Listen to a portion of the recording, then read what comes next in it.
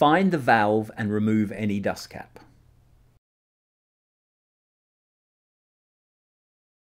If the valve hasn't been open for a while, release a short hiss of air to check it's not stuck. The same process, holding the valve open for longer, deflates the tyre.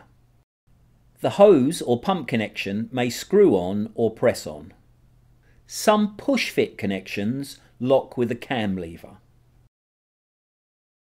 A push-fit connection to a Schrader valve usually needs a locking lever. A small amount of air is released when the connector goes on or off. Pull the connector off briskly, parallel to the valve, to minimize the air loss after pumping. Fully open and fully close the pump with each stroke. Place both feet on the rests to stabilize the pump. Open the pump fully at the start of each stroke.